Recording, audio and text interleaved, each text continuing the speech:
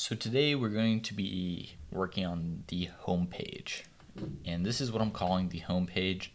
And basically what it is a list of all the repos that people have asked questions about. So let's say I've gone over to my CodePonder repo, I've gone into one of the files, and then I've asked a question.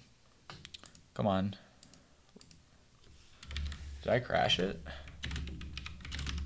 No, it's not. Just refresh then. That was weird, it wasn't loading. So I've gone into my file and I've added some questions. So I want this repo, binawad/CodePonder, to show up on the home page so other people can see that, hey, Ben has a question about his CodePonder repo. You can click on here to answer it. So this is what we're going to work on. So to start off, the first thing I want to do is, how do we actually figure out what data to display here, right? So this is going to be, the information is like going to be the repo name and like a description of it and some user information. And how do we get that information, right? Because what we're storing in our database right now is one thing. Well, actually I think we're doing more than one thing, but essentially just one thing.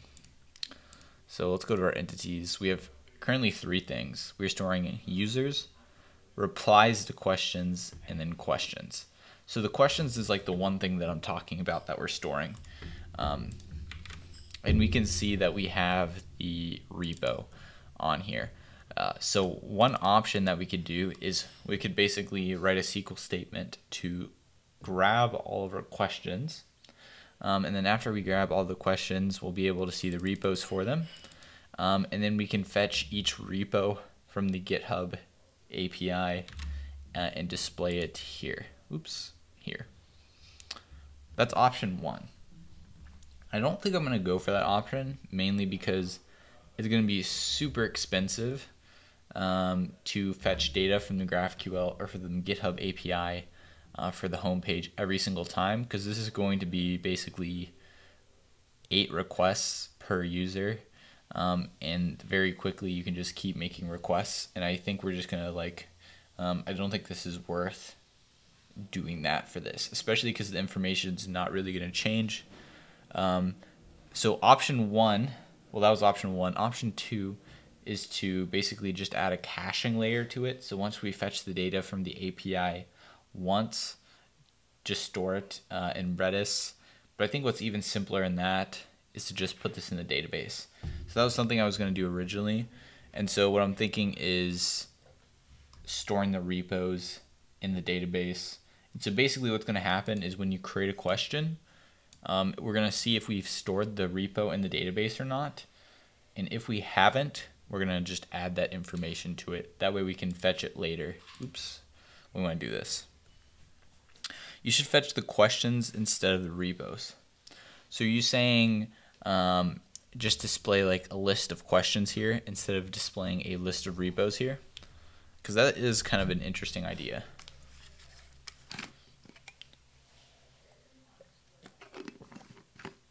And maybe that's something we should do.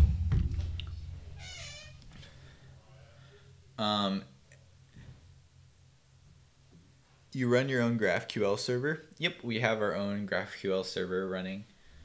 So we're using Apollo Server 2 right now. Will all questions be public? In version 1, yes. What I'm thinking about is how this would be formatted, because like it would probably look like this. Are you using server-side rendering? I am. I'm using Next.js for that. So if someone asks, like, let's say 5 questions about their code review or their code, how are we wanting to display this? Are we just going to have like basically 5 questions popping up here with that information? Maybe we somehow like group them together and show like a summary that they can then click on or something.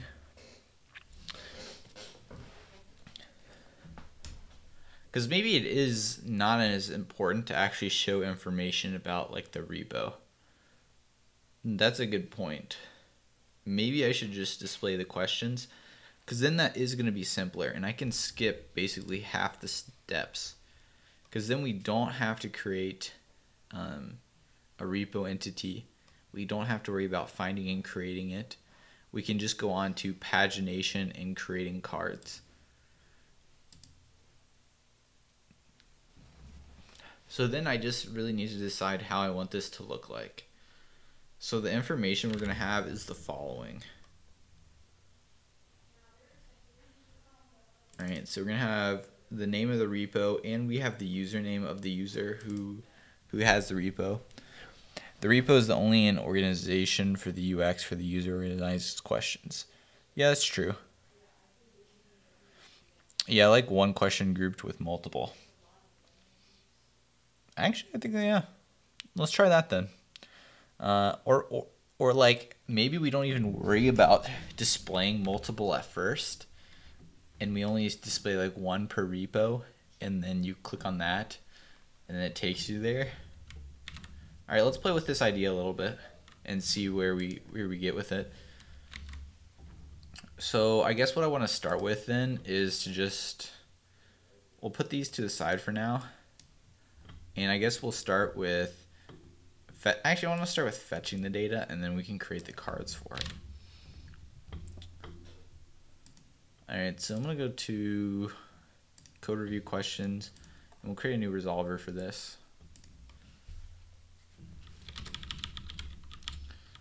This is not going to be a field resolver. All right. And actually, we may be actually able to just reuse this. No, I think we want to create a new one. So like we have this find code review questions, and here we have these different options.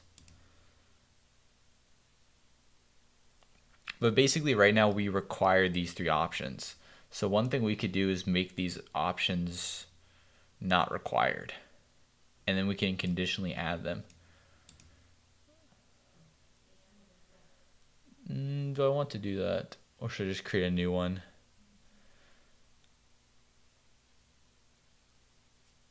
I think for this particular version I'm going to create a new one, because we may be doing we might be running a custom query or running raw SQL, because we want to use distinct to only fetch a single question per repo, I think, for now.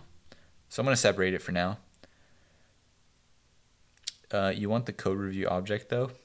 I want the code review question. That could be later for filtering the search, for filtering. Yeah, that's true, because we still want these sort of things as well.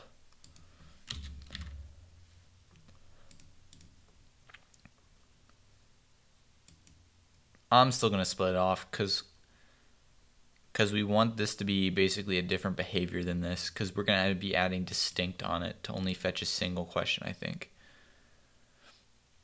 How do you do server validation of input in GraphQL, like checking if the email is valid? Basically, you just be like in your resolver here, right? Like we can do any kind of custom checks that we want to on the username. And then there's basically two ways you can throw the error back. Option one, you actually just throw the error, and you can use Apollo error is the easiest way to do this right now. So you can pass a message like bad username, and then the code can just be, actually it looks like it's to be a string, so like bad input, and then you can pass in here like exactly what's wrong with it. So username max length 5, or whatever you want to do. Alternatively, you can actually pass it back in the resolver itself, which I think I tend to do that option more. Are you for hire? Right now I am basically full of work, so currently no. Can you use custom types also? Yeah, you can. I don't think I've done custom scalars for it. You definitely could if you wanted to. So I'll show you what I have done for previous projects. So I think for the Airbnb clone, I'd use this technique. So let's go into our server modules, and it's going to be the sign up, register. Yeah. So where's my schema? So in my schema here, I actually return an object, an array of errors. So this error type, I believe I have maybe in shared. Nope, maybe in user. Yeah. So all this error type is a path, which is a string, and a message, which is a string. So the path is going to be like email or password, whichever is wrong, and then the message is like what is actually wrong with it. And so the example of what this looks like in my resolver is, all right, so here's what the code looks like. So here we're checking whether the email already exists. So here I'm fetching a user, and if we find a user, which we're checking if we get undefined or not, we return an error here, and this is what it looks like. Path is email, and then we say duplicate email. So that's how I like to do it. GraphQL is type safe, and you can apply your own logic in resolvers or middleware with GraphQL middleware. Exactly. So you can do some of this stuff as a GraphQL middleware. And so, for example, right here, I'm using yup. So I have a yup schema that checks for things, and then I actually I return the error back and format it. This could be something you could turn into a middleware with GraphQL middleware.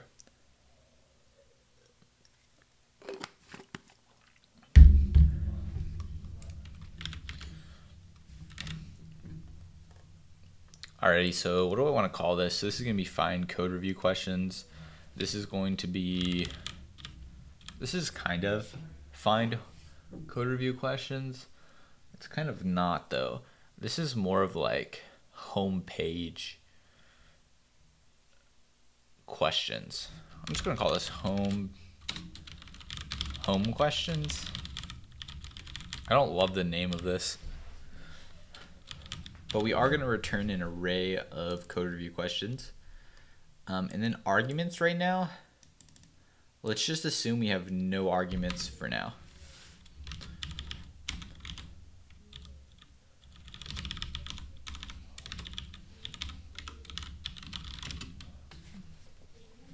All right, so here I'm going to say questions.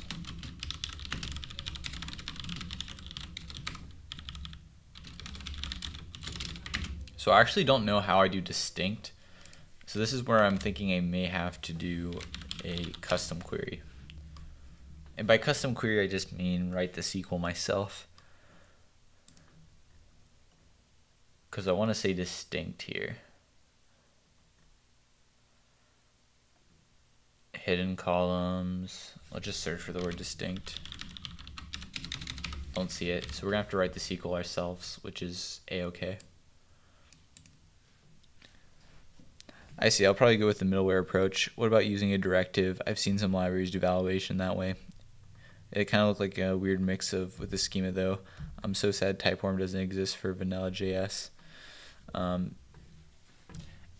Yeah, Typeform, I think it kind of works with JS, but it kind of doesn't. I can't really see how it would work, but I think it says it supports it. But I can't really see how it works, so I'm not surprised it doesn't work well. Yeah, whenever I was doing JS stuff, I was using Sequelize, which I didn't like as much. Yeah, maybe you have to do it with Babel. I haven't looked too much into it. Really, you should just come over to the TypeScript train, join us. Yeah, it definitely was designed for TypeScript though.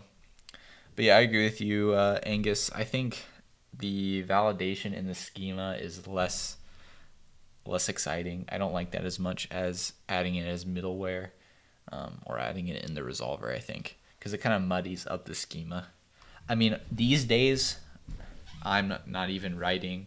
I say these days, but for this project, I'm not doing a regular schema. Sequelize Mongoose and CIE.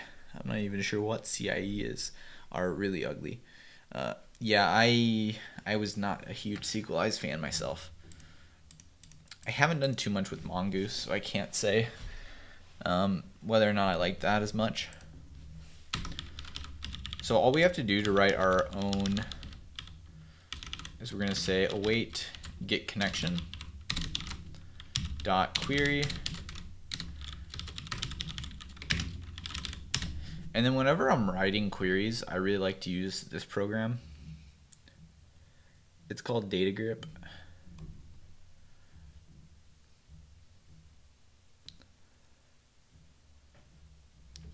The Typeform public API feels more natural.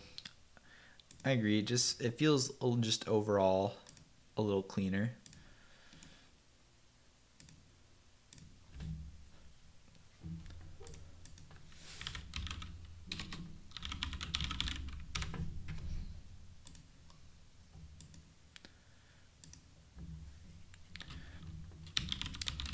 Yeah, Typeform is definitely not perfect.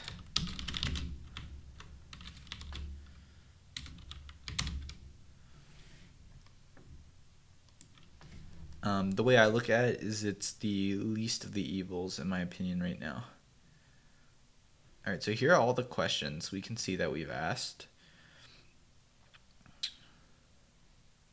So what's kind of interesting about this is I want to do distinct based on these two columns concatenated together. So like username and repo put together.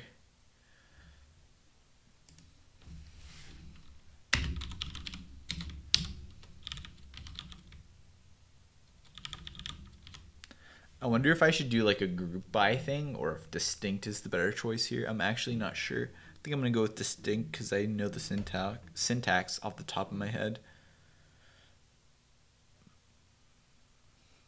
So I think we do like that. Do I do a comma? I can't remember. So I'm just going to try this. Oh, I don't know why I was hard coding it there.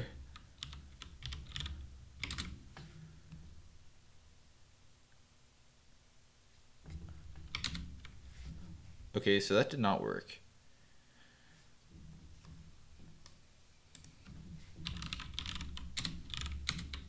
Alright, so my syntax is not correct.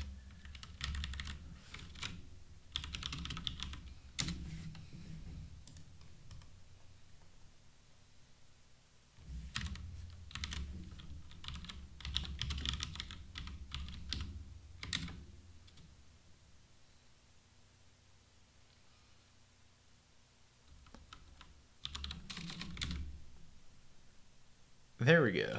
So if I do it like that.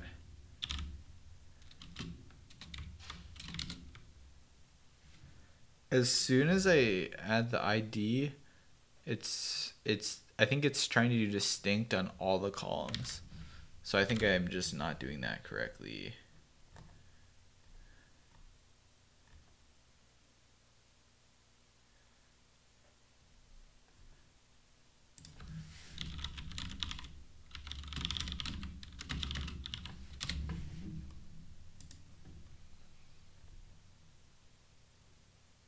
Okay, I do distinct on. There we go. That's what I was missing.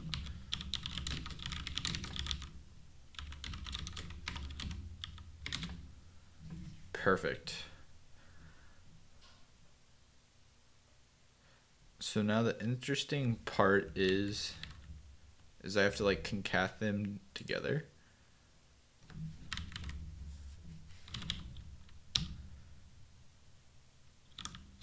I think I just do this.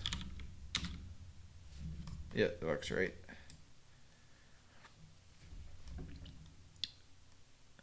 All right, so this SQL statement's actually super easy. I'll just copy this in. This way. There's my code.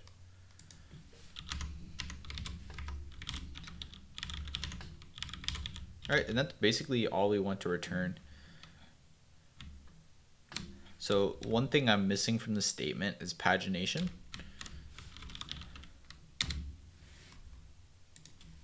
That's okay for now. I just want to see if it works. Okay, what did I have this running on?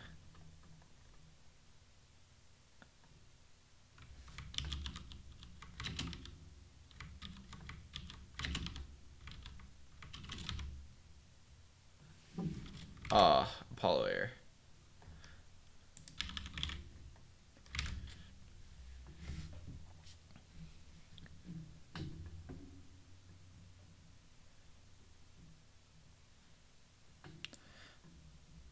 I noticed that as well. I was very surprised by just the lack of good ORMs in Node. For how popular it is, it's pretty surprising.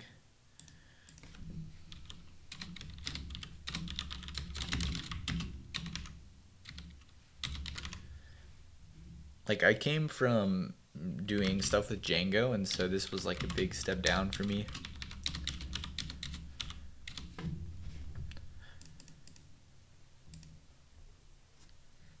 Expected value of type code review question, but got this.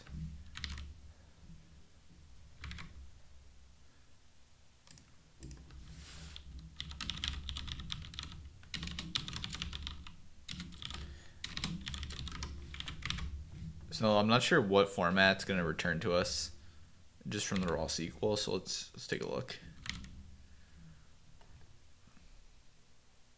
That looks pretty good to me.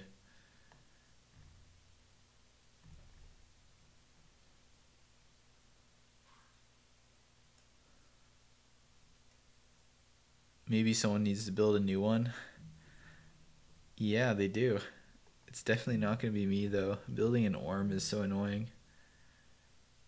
There's a reason why there's not a good one.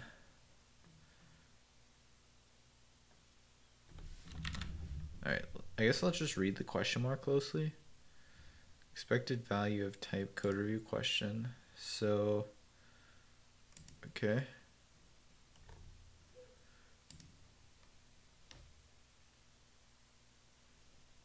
Created at is an empty object.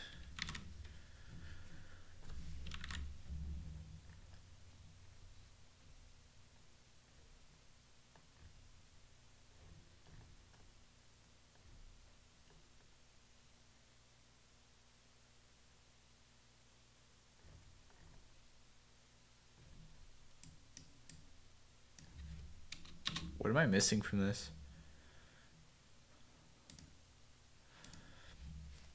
A typeworm has 569 open issues on GitHub. I can't imagine Sequelize has two fewer. I didn't say that well. I can't imagine Sequelize has a low issue count. I bet they have quite a few as well. Is it just my syntax that's off?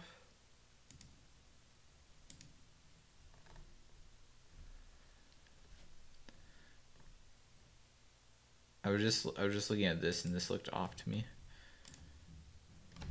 Alright, so I'm doing something odd. What happens if I return an empty array?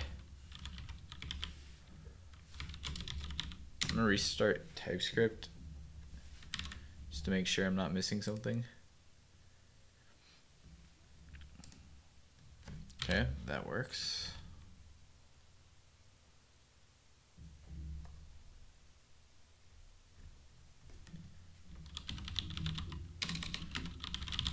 To my eyes, this looks like the right format. Have you heard of Prisma, a GraphQL server on top of database and an auto-generated ORM? That makes ORMs both incredibly hard to deal with from user perspective as well as a library and author's perspective. Yeah, maybe like set up entities in Typeworm though. Okay, let's run this same thing.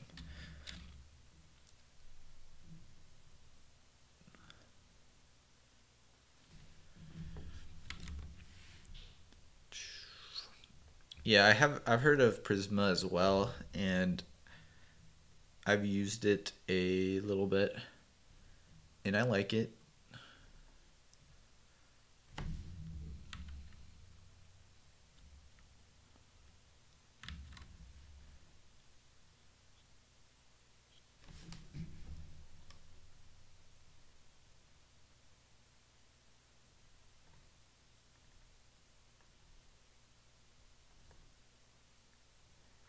not sure what this error means. Expected type code review question.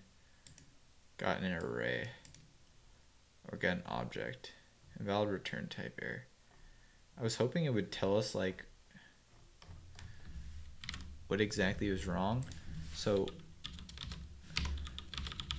just to test, if I do code review question dot find, does that work okay?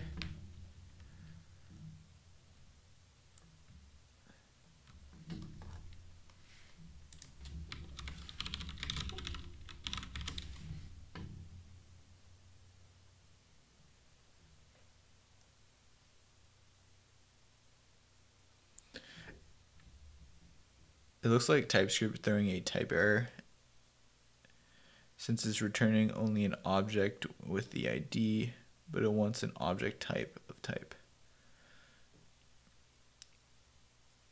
Or rather an array type of question. So, well, it's odd because,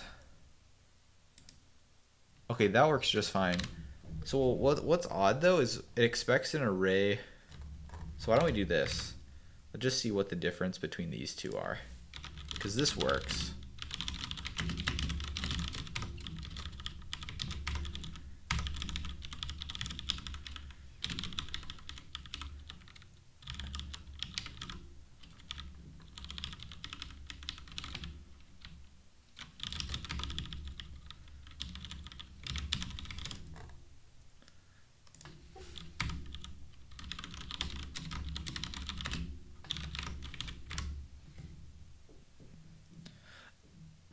Yeah, shady. It's kind of odd because I thought the types lined up.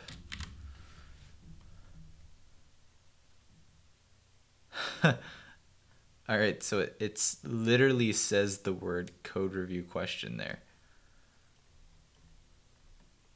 whereas here it does not. All right, but let's see if we're missing like anything other than that. ID, starting num, ending num.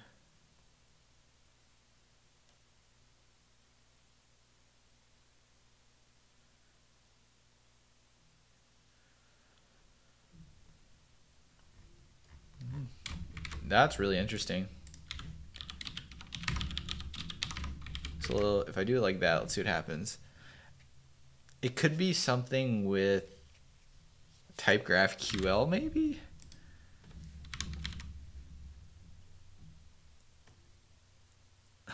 That's so weird.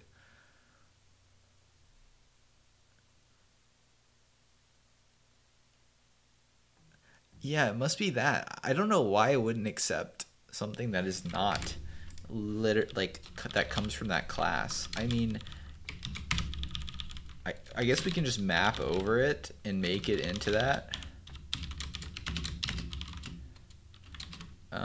Code review question dot create. Just pass in the question, like you can do that.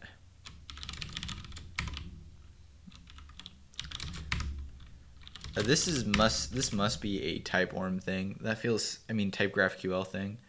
That feels really weird to me. Yeah, that's what was the problem. Okay. That's so weird. I've never had to do that before with any other GraphQL stuff, so I definitely think that's a type GraphQL thing.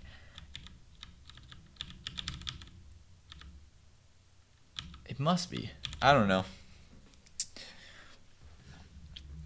All right, let's check on chat.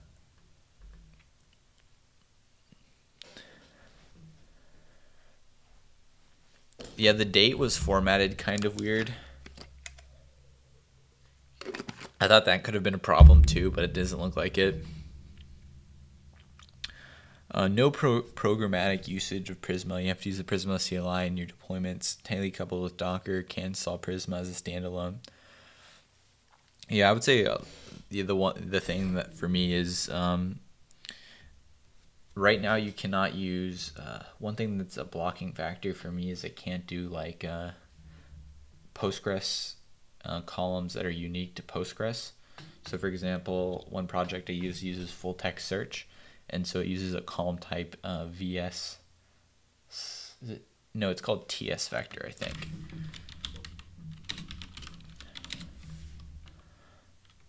And so I need to set my column type. So basically right now, Prisma doesn't support all the Postgres column types. And then the other thing is it's a little bit annoying to set up like Prisma's little proxy server they have. But in general, I do still like Prisma, and I would like consider using Prisma for this project if I wasn't trying out Type GraphQL. But in general, I'm liking the way you can do stuff with Type GraphQL. It's pretty nice just having like a single schema that I don't have to generate types for, that it's kind of embedded in, and I can like integrate with Typeform. So far, it's been really nice.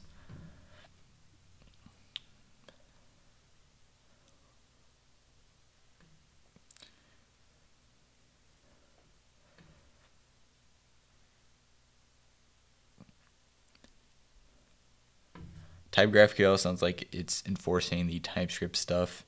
And yeah, TypeScript is pretty picky. It's odd that they're enforcing the class name since it has the same data, which is a little odd. They must be checking like the type of or something. The best approach is to write your own GraphQL server. You have full control. The worst approach is to use a public GraphQL cloud. You have less control. The middle approach is to use Prisma. You have high control, but not of all things. That's in my opinion. I feel like with Prisma, the thing that you lose control over is mostly your database. But then after that, you're pretty much free to do whatever you want with your server. And you can directly access like your database yourself if you want to, I believe. But you lose some of the access to it. I mean, you don't lose it, but you would do everything through the proxy server. Doesn't look weird. You're doing a query string. It doesn't know you're returning code review questions. Yeah, I guess it just checks it against like this or something.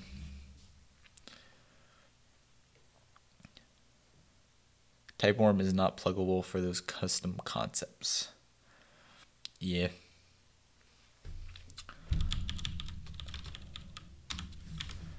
Alrighty, so right now what our homepage would look like. Do we even have a name for questions? I think we just have the text for them. So what that looks like.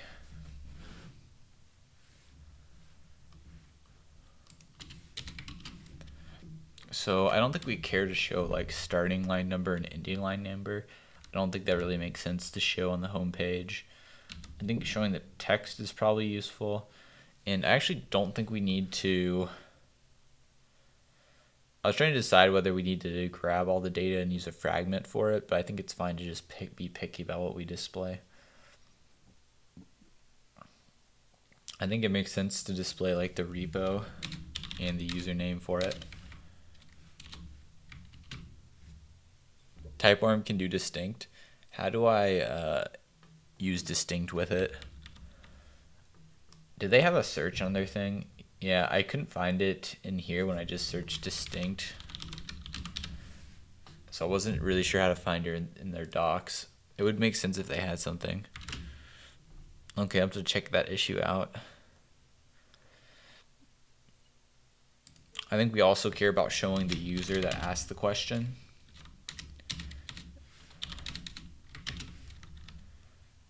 And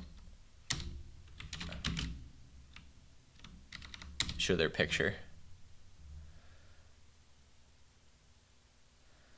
Is distinct equal to group by? No, because with group by you can do other stuff. In this case, like it I think we could achieve the same thing with group by, but we don't need to actually need to do it. Because we don't need to do any kind of like aggregation things, which is what you'd use group by for. So I guess distinct is maybe like a little bit of a shortcut. I'm not sure. Okay, so I can do it with the query builder and I just write it when I do dot select. Okay, cool.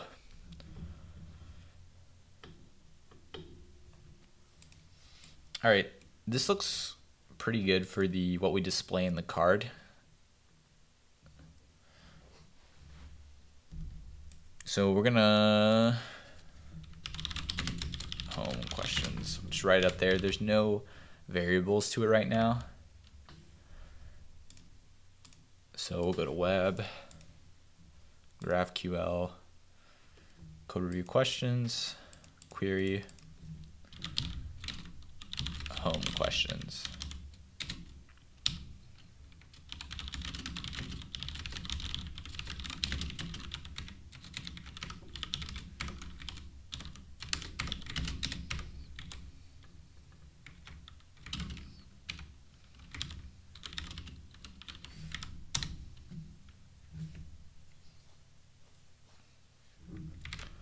All right, so now we can do stuff with that. So on our index page, we have the login.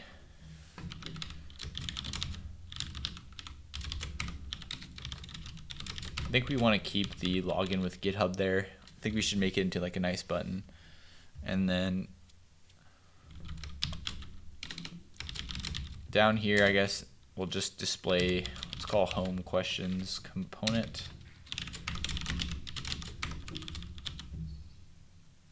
And this should be home questions. I was like, that sounds a little weird because there's no S.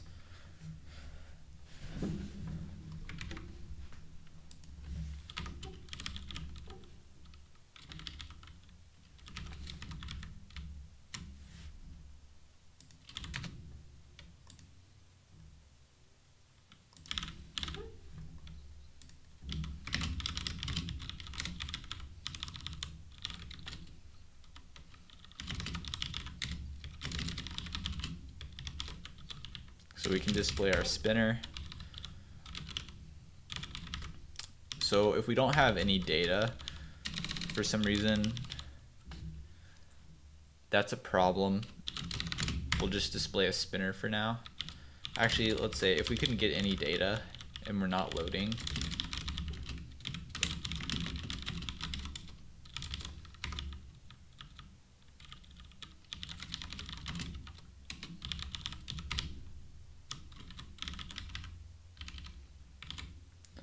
all right, so I just saved it and we're getting weird syntax highlighting. So I think I have a bracket where something shouldn't, in this case, look like those parentheses shouldn't be there.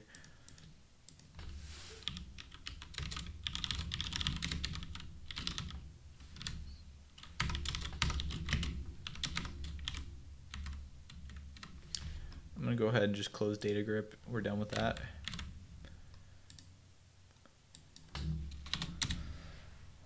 There's a Babel RC in TypeScript. Yeah, so Babel now has a preset for TypeScript, so we can use Babel plugins like styled components with TypeScript, and that's pretty much the way you do TypeScript in Next, is you use the Babel preset.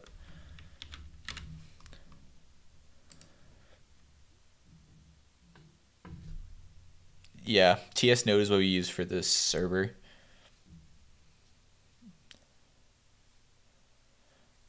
Oh, is that what you use Backpack for? Interesting. I'll have to look at that. I had heard of Backpack, but I hadn't looked at it yet.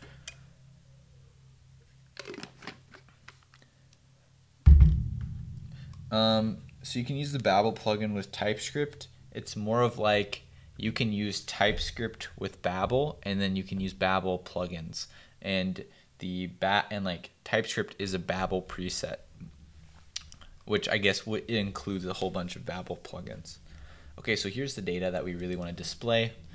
So now that we've done that, let's go ahead and create our cards here. Something I was meaning to do as well was to make this, or like export this into, what's it called? Zeppelin, because it's a little bit easier to read all the values, but I forgot to do that. So today we're going to just continue using Figma, and I just need to go into the edit mode.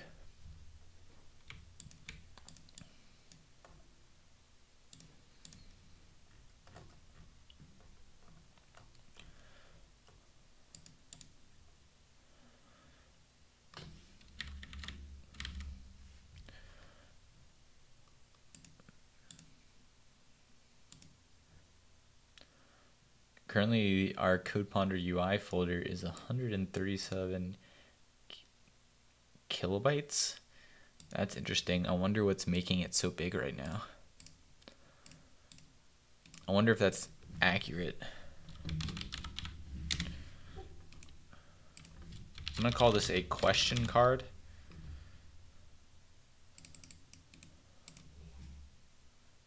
Maybe we should call it something else.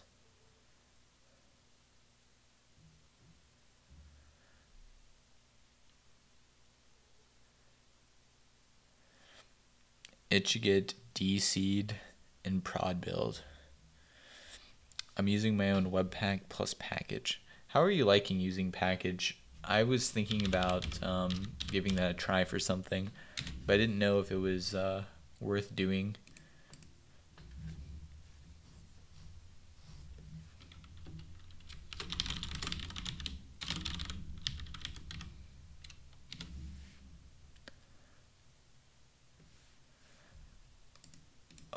Oh, is there a way in Figma where you can see,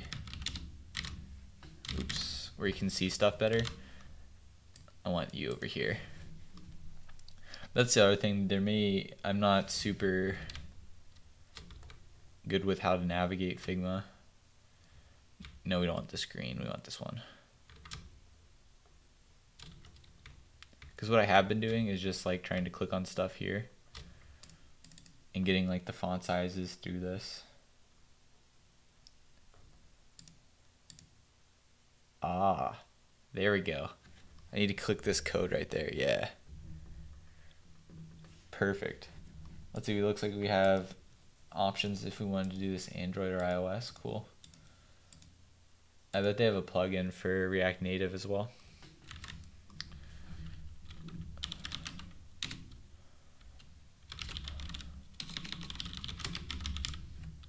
Actually, we made this project 16.7, so there's really no reason why this should be a class.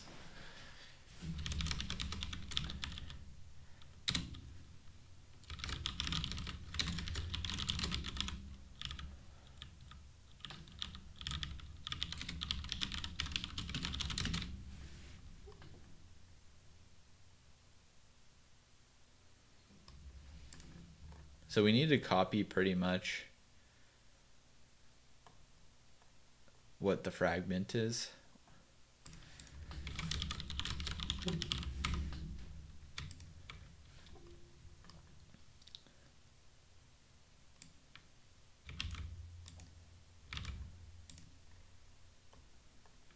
And I'm purposely hard coding this because I don't want my UI, because I don't think it makes sense to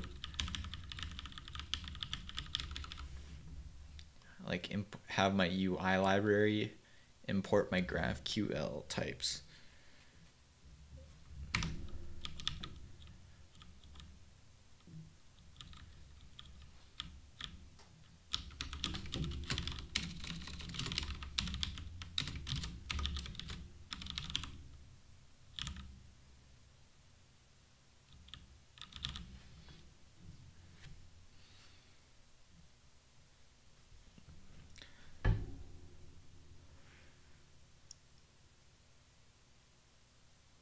So does package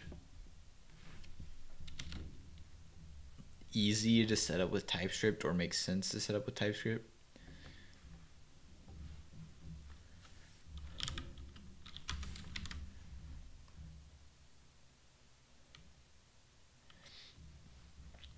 Yeah, I don't think we're gonna use it for the positioning parts. We'll probably just use it for like the font stuff.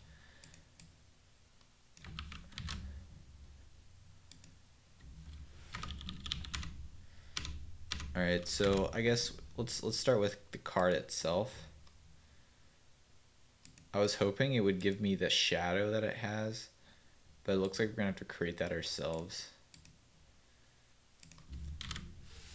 We created a shadow the other day though, so I think we can kind of use a similar with our folder tree. We use the box shadow. I wonder if I can use this same like container thing. I'm gonna try creating a new, let's see if it looks good with it, and if it does, I'm gonna export it and use it in two of the places.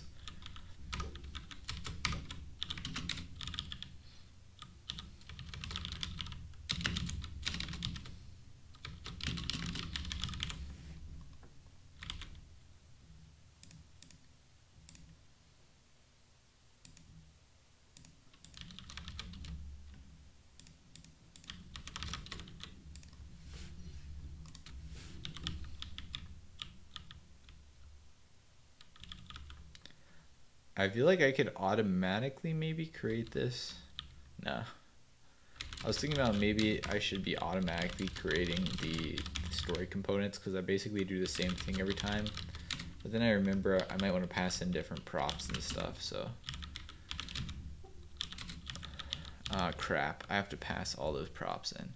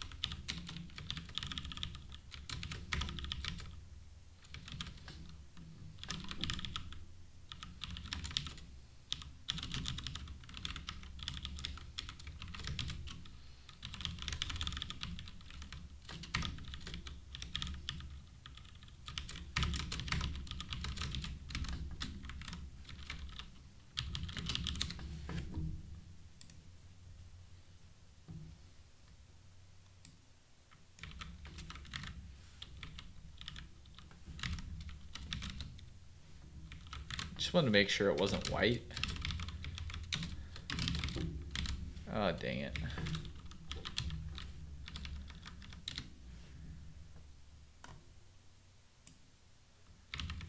Because I saw FFF at the end, so I didn't know if it was going to be white, which I didn't want it to be.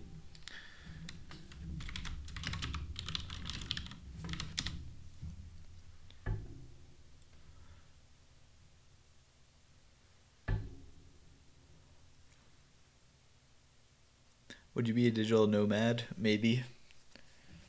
Would you be? I packaged my Prisma and Next.js project into 2 Docker images. Oh, okay.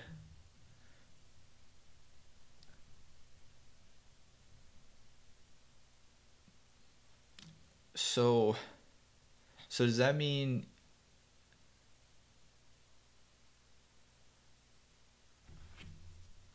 do you use like do you also create a Docker file that uses the package executable, or does package generate the Docker image itself?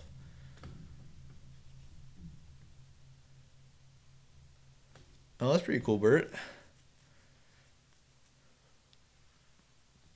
Do you not do it anymore?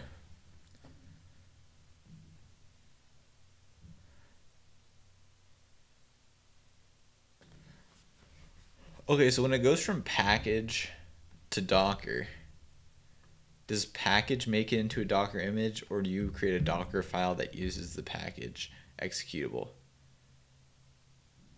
Okay, you use the package binary in your okay. Oh, yeah. Oh, you need more money, you go back.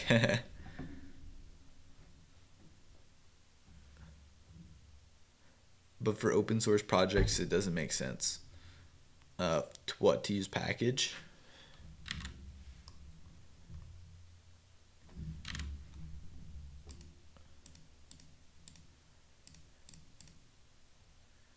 Alright, here's what our card looks like. That's actually not what I want it to look like. That shape is not what we want. I think I just need more stuff maybe in the card itself. And maybe it'll be a better card.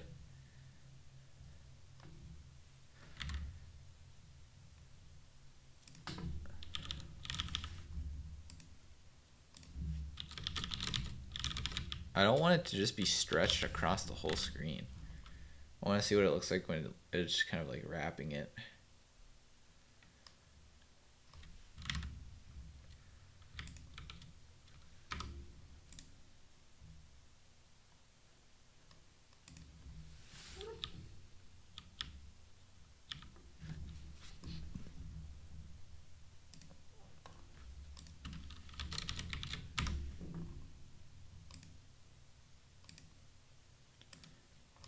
What format do I pass this in now? Items, name and type. I need to also pass in a link and get link props.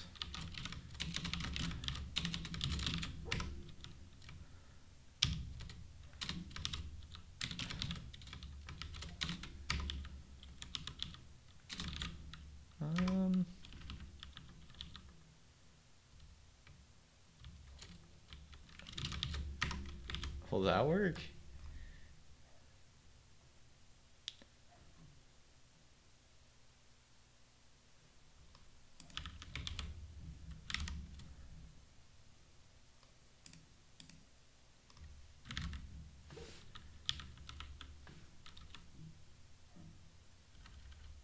I'm not sure what I want to pass into link here to make it work smoothly.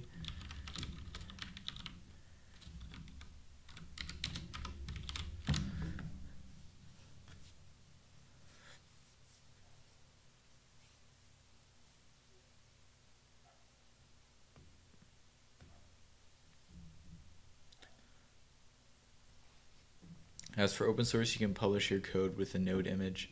So you're saying the only benefit to package then is to obfuscate or hide your code? Minimum width and height. Well, I want to do it. Well, first off, what the heck? Oh, it's because I made them into buttons.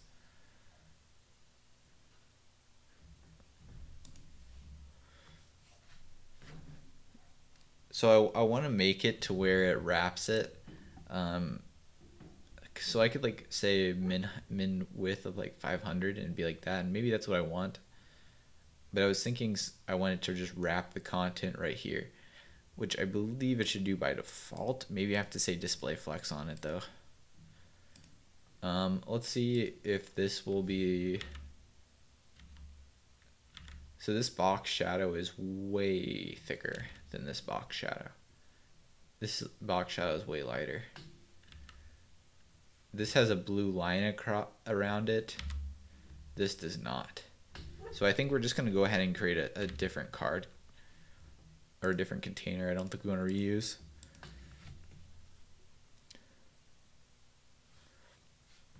How are you using GraphQL queries on the client? So on the client, we write GraphQL queries like this. We're using Apollo to actually like send the GraphQL request or the GraphQL query. And then we're using a library called GraphQL Code Generator to generate the Apollo components. All right, so I'm trying to find an example of it. Here's an example. So like, here's what the component would look like for a find code review question. Now this is just a bunch of junk you can ignore. That's TypeScript. Here's more TypeScript you can ignore.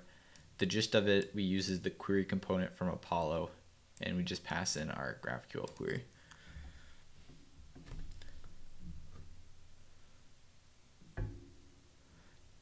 Display inline block.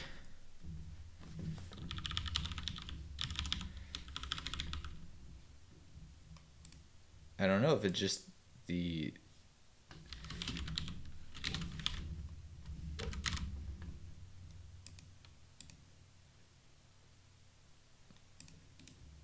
I always get confused finding this because I don't think of it as the tab there. Let's go over to this basic card example. Are you using Apollo 2.1 components? Yeah, I am. Is there support for React hooks right now in Apollo? No, but there's a community library. I was actually going to try that. The only thing is we're getting components auto-generated for us anyway, so it doesn't really matter. So this is actually really simple. There's a performance hit search issue. I think you can find some discussion on that, but it's mainly a startup penalty, not a runtime penalty. Oh, interesting.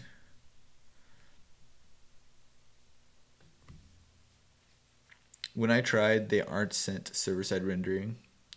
I believe we should be server-side rendering. we can do a check though.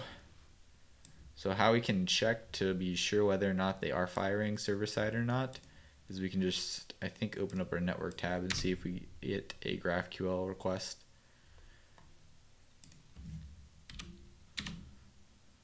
And it doesn't look like it's firing. It looks like it's firing server side. Here's an example of when we do client side.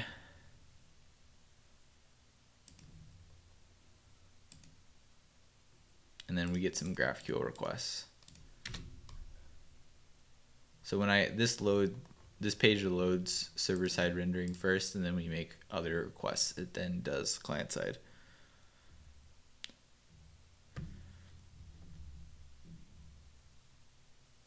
You hope they do something fast. I think this library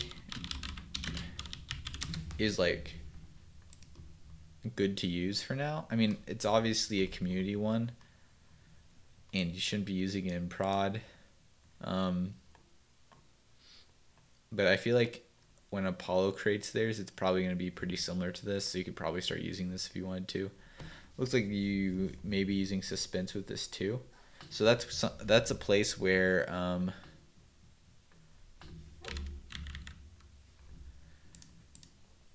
where are we doing it? We're checking for loading here. So we're actually checking for loading here and displaying a spinner. I believe we could replace that with some Suspense stuff if we were using this hook library. So maybe we can give this a try at some point. The disadvantage for this is we're gonna have to write up the query ourselves or like create it ourselves, and I'm kind of liking the auto generation. Looks like they're doing the if loading thing here too. Maybe you'll be able to do Suspense as well. I don't know. I'm not sure if this library would work with server-side rendering either. That's the other thing. So personally, I think I'm just gonna wait on it. Oh yeah, I mean, we're using React Hook 16.7 right now, and I'm gonna publish this. Why is React Hook still in alpha? They're probably fixing all kinds of stuff, I guess, with it. All right, so let's try some of the suggestions you guys had with the CSS. Okay. All right, we don't care about that. Okay.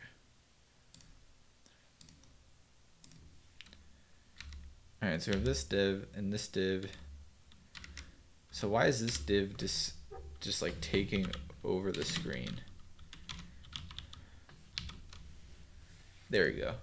So yeah, you were right. We just need to do display inline block, and it's this outer one, because this is what I wanted. I wanted to wrap it, and now we can add padding and stuff so it looks nice. All right.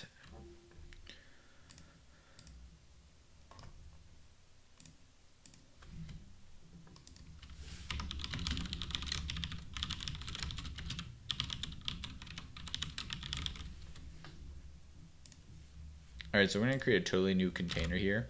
So I believe this one does not have any border. At least I can't tell if it has a border. It doesn't look like it does. We're not seeing anything in the code. I don't see anything there, I don't think. I think it has a light drop shadow though.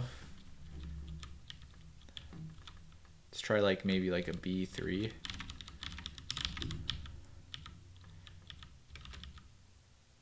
We still want the curved edges, we just don't want the border.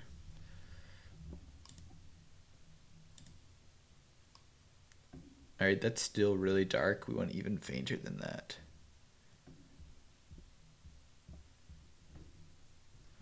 Why can't you get type safety with hooks?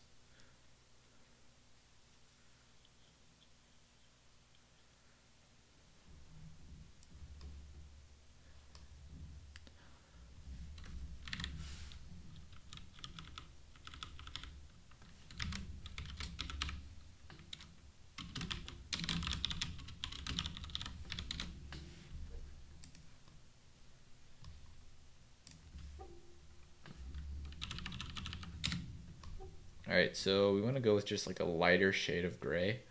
I'm gonna try all the way up to this F2, F2, F2, because our mockup is pretty light there.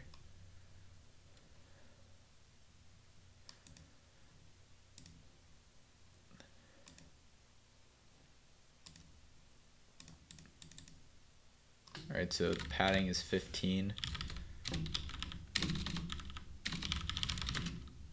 Let's call it 16. That's a nice whole number.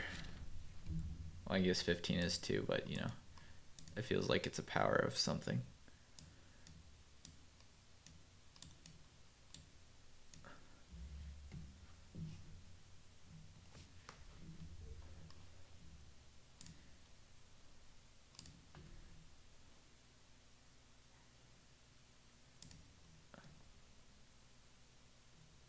All right, I think this is using elevation and not like a box shadow.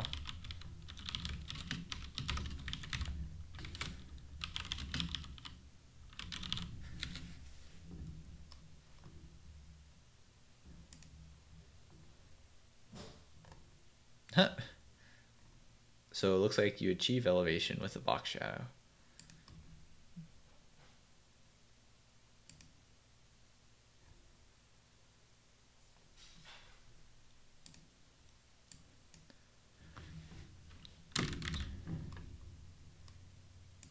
Maybe we did the negative. Oops.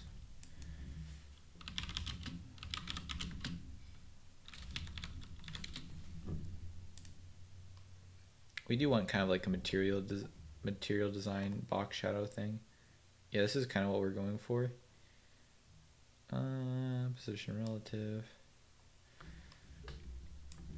Great.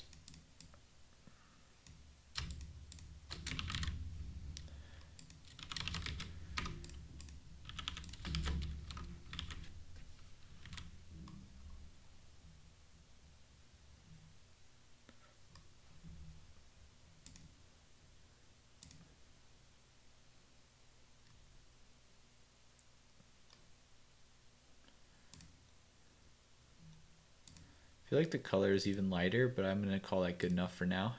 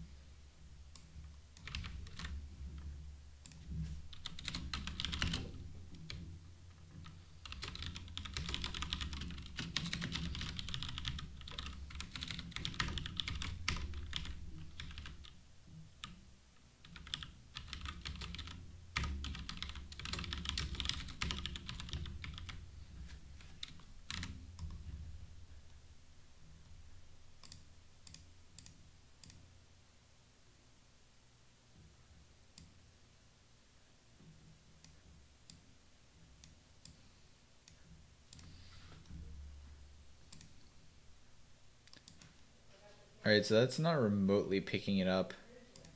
I forgot whether we're loading the font or not. I feel like we've done this 1,000 times. I'm going to add, I forget where you do it in Storybook, where you can add stuff that is added to every component. But we're gonna add the Rubik font over here so I can see what it looks like. Yeah, that looks definitely much better.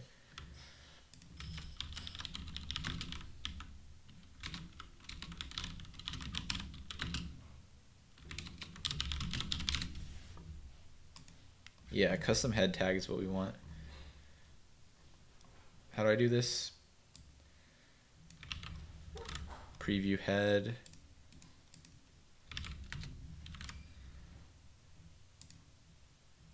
We're done with that. So let's add Rubik, and it should give us what we want. So we actually want to also load medium.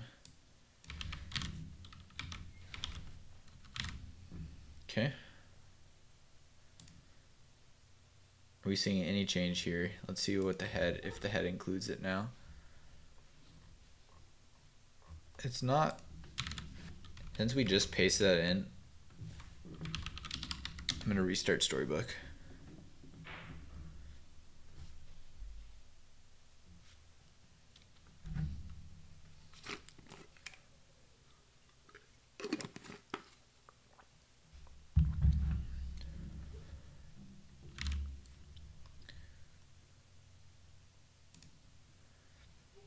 So the text here, I think I'm going to make the question.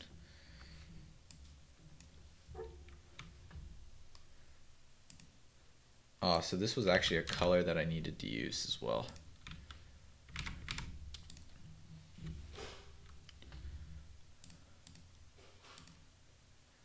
There we go.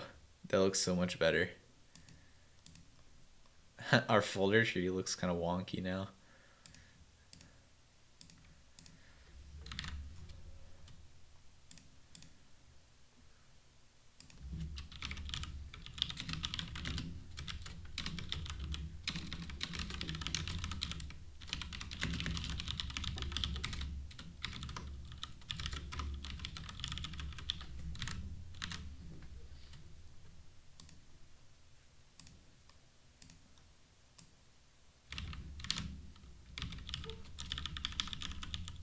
So this is just going to be the text.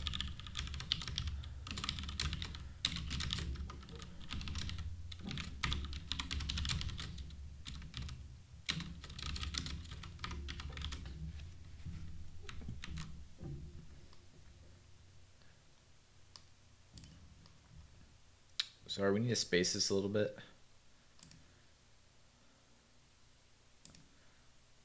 Looks like it was only 6.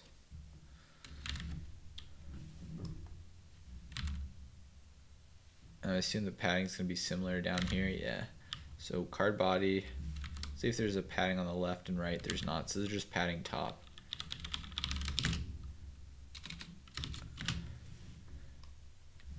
So for a second there, I always forget whether it's vertical first or it's horizontal first. All right, let's take a guess.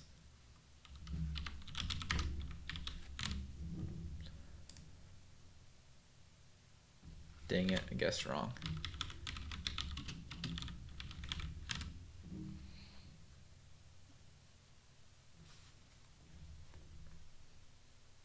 And now every card is going to be the same thickness.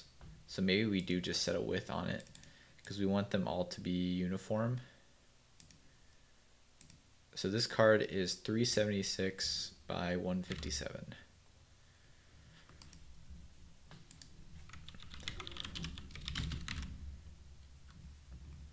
Let's go with 3. I'm fine with 376. You know, I'm fine with just copying dimensions exactly, even though it feels a little weird to have 157 pixels.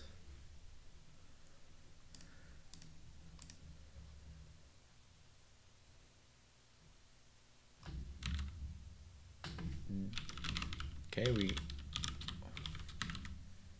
do we mess with the dimensions?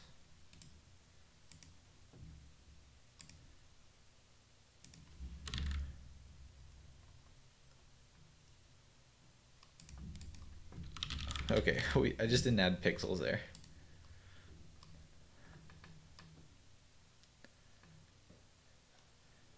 This looks so like barren when I don't have a long question. We may have to change the flow of it a little bit because it doesn't seem like we're gonna have a long enough description for this to be the main body.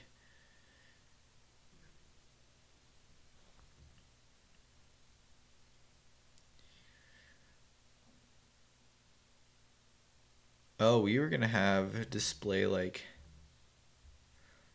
good font choice. Actually, Vlad chose this, so he's the person to thank. And he made this mock-up for us, which is super nice. So what I'm trying to think of is right now is how can we get the language for it. So the question, when we ask the question, I think what we want to do is we want to save the file language or save the file extension or the language that it came from. That way we can add a tag for it if we need to. You could use a clipped version of the question for the description. Well, we basically have the opposite problem, right? Our question could be just way smaller, and the card just looks pretty empty. We can definitely do a ... if the question is long, which maybe a lot of questions are going to be long, and I guess this is just a silly copy question, and most of them may be longer. Real quick though, I want to add that to the entity.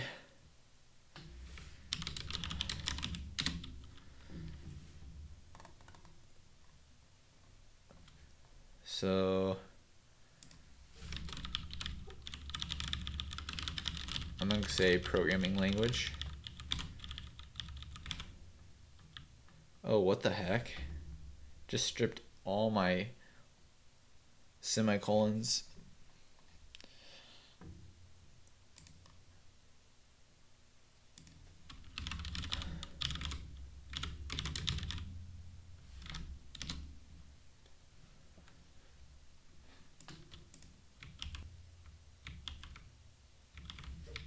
There we go. Save it and they're back.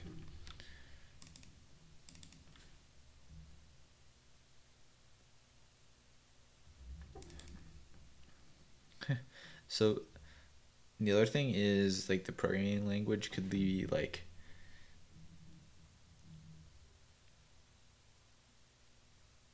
it could be like PNG. So maybe we need to filter this out when we save it. Well, we can worry about that at a later date, I guess.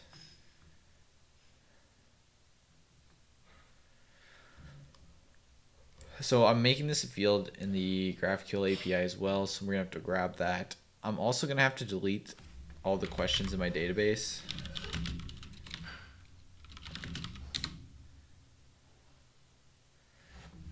Could the programming language be one of those colored bands like GitHub shows? Yeah, that would actually be pretty cool. Wrong project.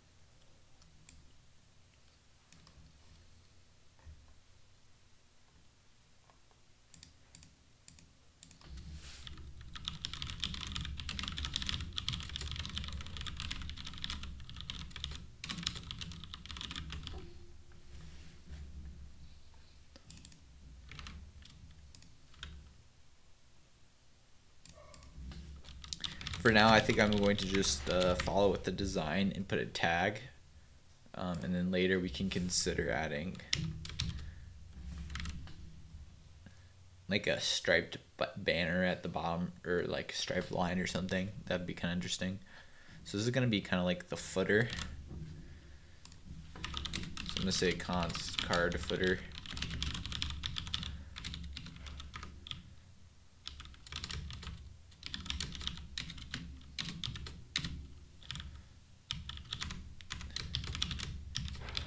And then we're gonna have the face of the person, then we're gonna have the username.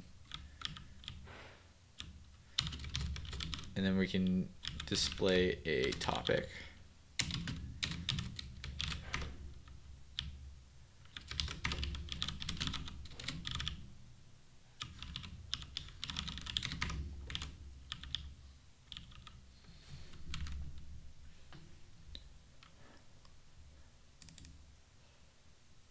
I guess we should make the username, we should make all this clickable too.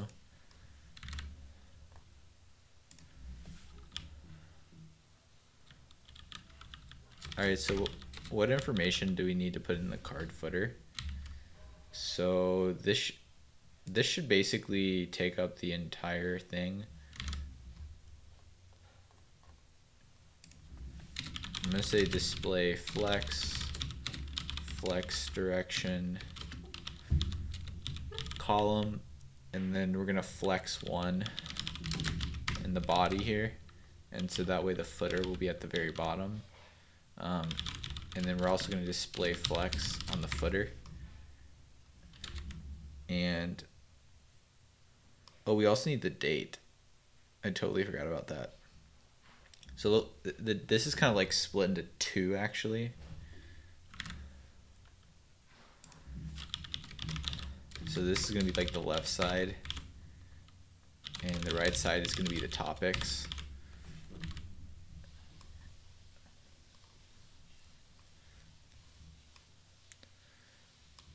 All right, man. See you later.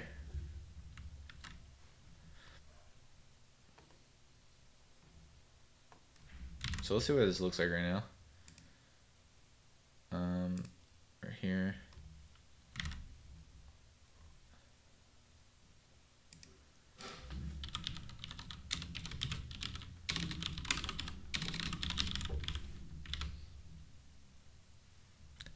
They could have multiple languages. So how we would just pick the first one, but how GitHub does it is they actually, like, the stripe is created based on the % of each language. We don't really, like, this is too complex of something like that we're gonna do. We're not gonna like try to know the percentage. Maybe we can get this information. Actually, I think we can get this information from GitHub if we wanted to. Currently, we're not fetching it, so maybe it's worth doing that. So we can take a look at the GitHub API and see if we can fetch that.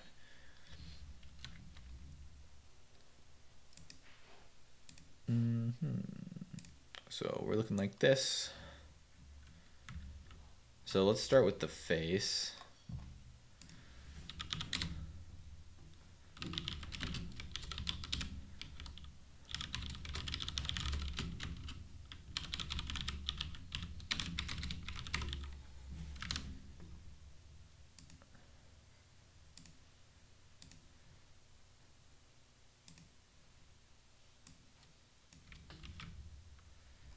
And this is,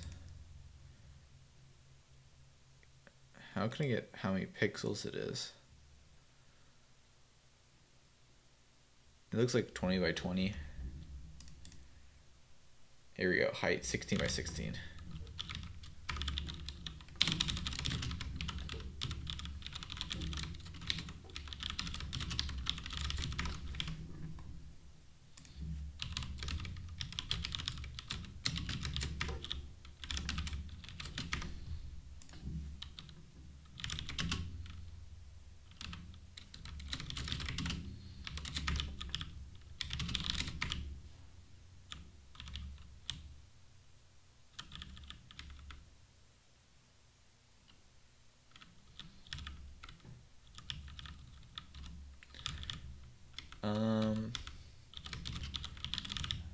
I'm gonna just rename that to owner. Right, username.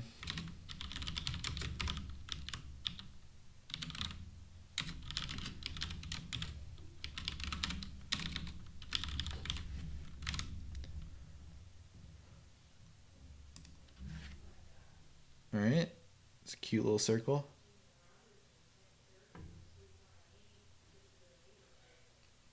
You love when GitHub gets it wrong because of minified bundles. It's interesting. It is interesting to see what % GitHub thinks different projects are.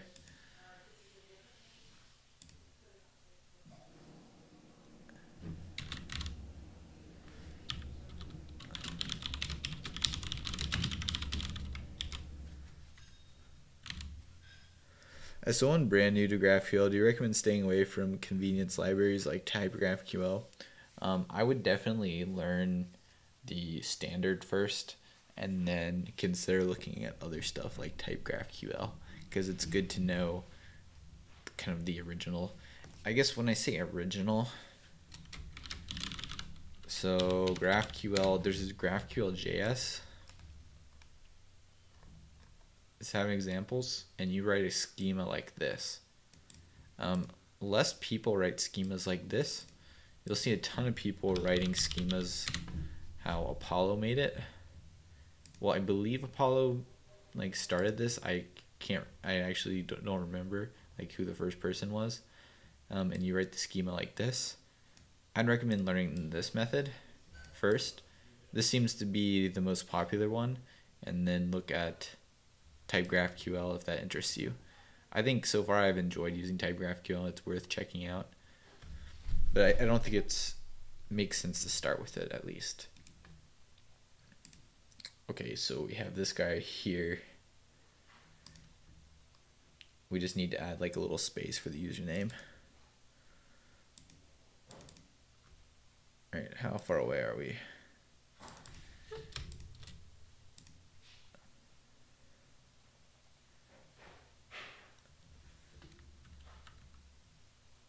I personally taken the TypeScript generator that takes in GraphQL specs. Yeah, that's what I used to do. I think we need to just create the username as another component here.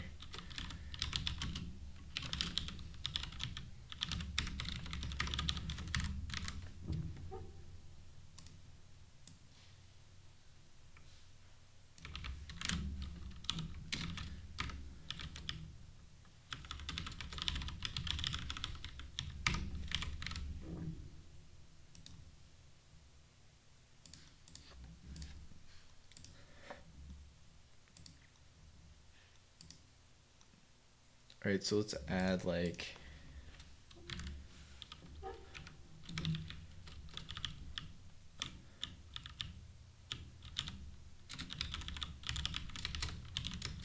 padding left of 4 pixels maybe. Lumi.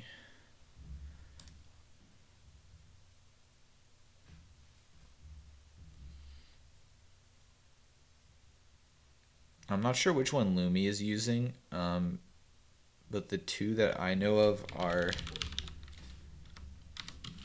GraphQL code generator. You can use this to actually generate your resolvers.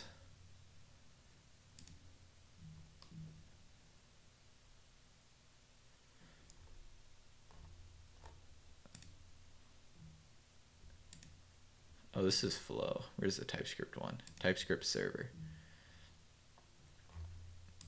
That's not a good example of it. Right here they have one for resolvers. So this is what I've used before as well. And then there's one that Prisma came out with,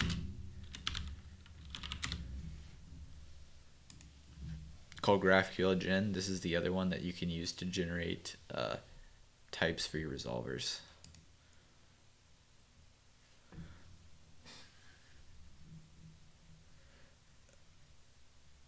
Is style components better than normal CSS and Sass for React apps now?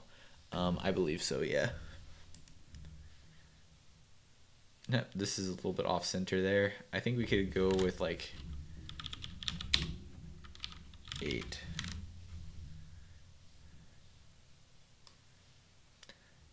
And we need to push this all the way to the right. I think how I'm going to do this is with the footer. I already have it displaying flex. I'm going to have it flex 1 here. Flex 1 here. We're going to display flex. And then we're going to say justify content flex end. And I also want this to be like in alignment with this. So I can say align items center, and I think that should bring it up to that. It's hard to tell if it did though. Alright, so it's actually just this bin awad that's off center. Alright, so let's say align items center there.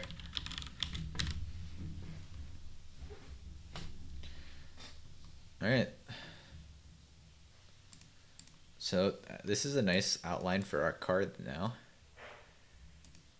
And it matches pretty similar to what we have there. I think the only other thing is we need to make this as a grid, but we can do that. I guess we should create that as a separate component here because we may want to do other grids as well.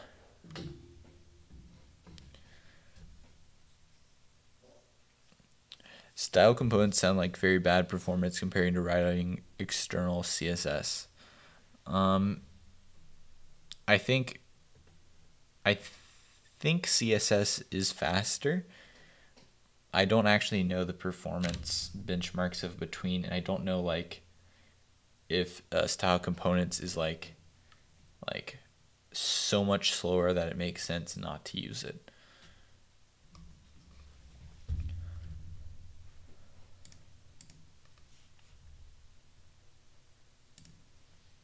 Okay, so we have a grid of these thingies, and is it 2 by 2 by whatever deep?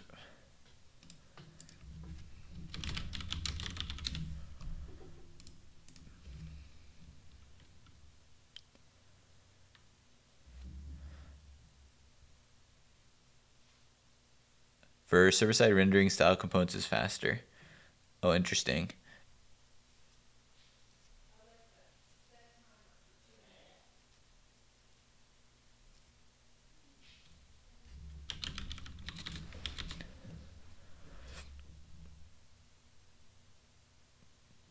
Yeah.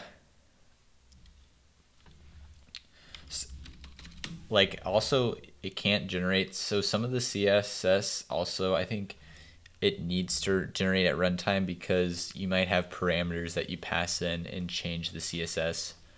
We're not doing it here, but I think we have in the button. We have a function that we're passing in, and also in our spinner.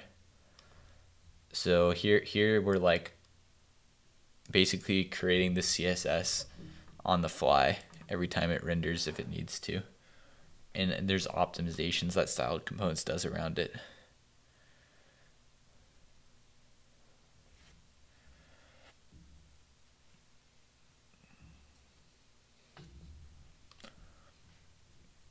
All right, so with this card grid, we're gonna actually just render the question card a bunch of times, I guess, for our story. And actually, so I was thinking about importing React there, but I think we can just say card grid and just do a style div. Display grid, and I believe it's called grid template rows is what we want to do, and we want to do one fraction here, one fraction there, and let's see how there's 18 pixels space. I forget what gap I believe it's called. What would we say, 18 there? Yeah, 18 pixels.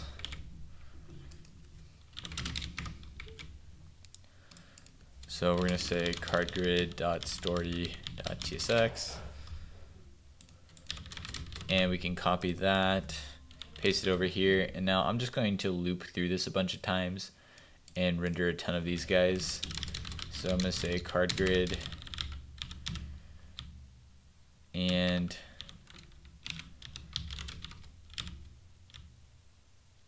I'm gonna say map.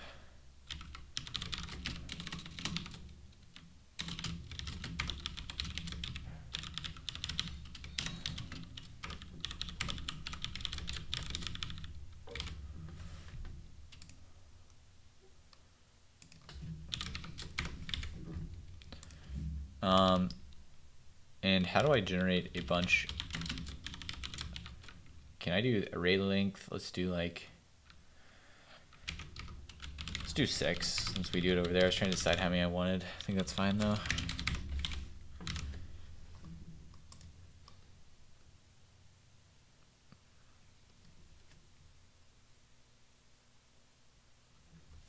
Key is a string. Thank you. I was looking for it to show up. It's because I didn't even change it here. Array.fill then map. Is that better? Yep, that doesn't look like that worked. I don't know if it's my new array or if it's the other one.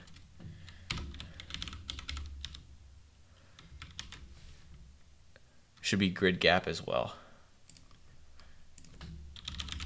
Do you know what gap does without the grid? Alright, looks like we have to fill.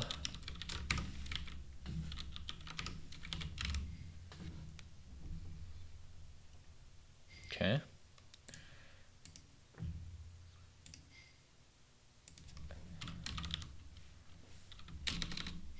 Grid template. Looks like it should have been columns, not rows. Yeah.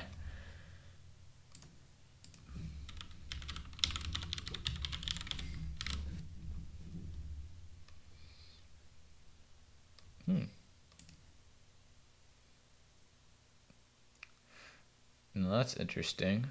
Because I did one fraction, it actually split it and there's extra space.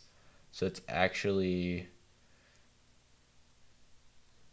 doing extra space there.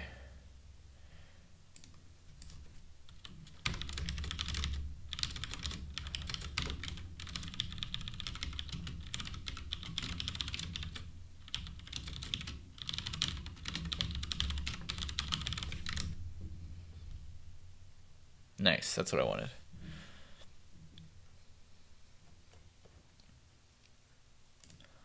Alright, so this is our array of cards now. Our grid of cards now. Let's see how it looks like compared to this. So the other thing, I think the background is like a slightly different color than white. So that's a difference that I see. And then, yeah. Francis asked, where do you think your expertise lies currently, senior, possibly lead, or principal? Honestly, I have no idea, like, between those, like, where, like, what each cutoff is considered and, like, what expertise is in each bucket. So I have no idea what I'd be considered.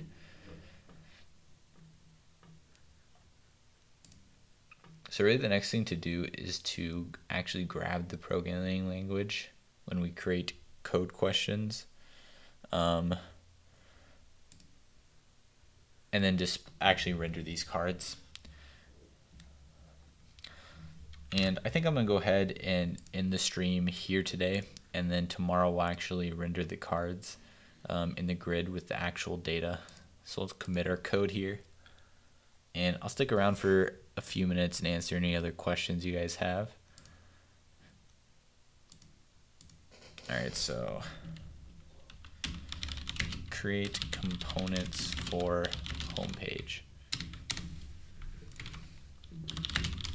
And let's push up. I think I have to pull.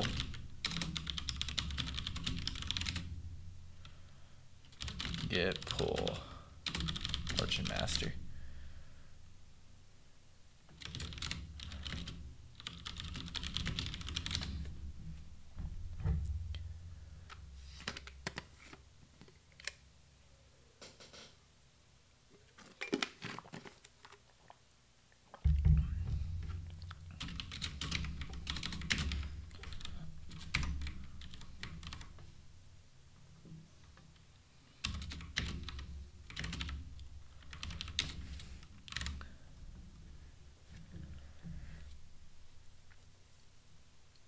Yeah, actually I have heard of that CLI.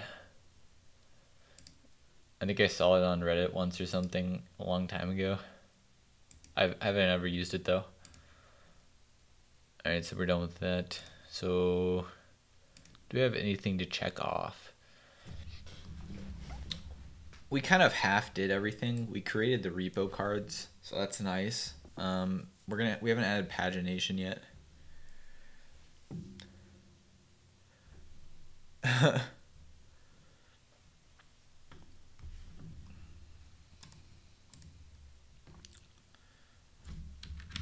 Is there anything else that I wanted to do? I don't think so.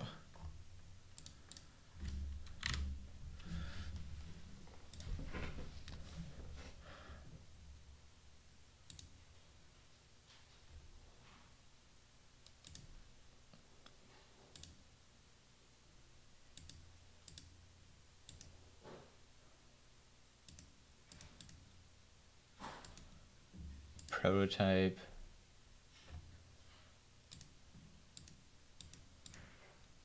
Device. All right, see you later, man. Good luck with the Apollo intro.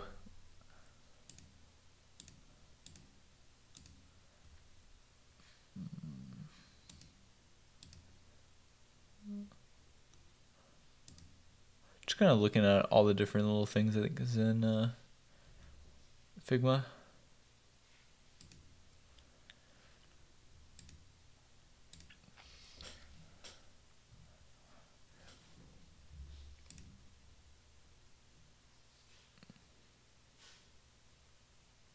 I should add to the MVP and add a nav bar. What do you think should go? I guess we kind of have like this thing. I'm not sure if he has it on all the pages. Yeah, he has it on all the pages. I agree though. I think adding a nav bar would be a good idea. So we can create something like, I guess we can start off with something like this and put that at the top.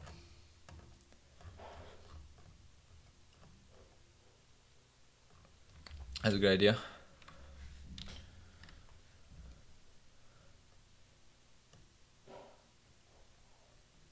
Let's see. What's up here? Okay, just that stuff. And that's our colors. Cool.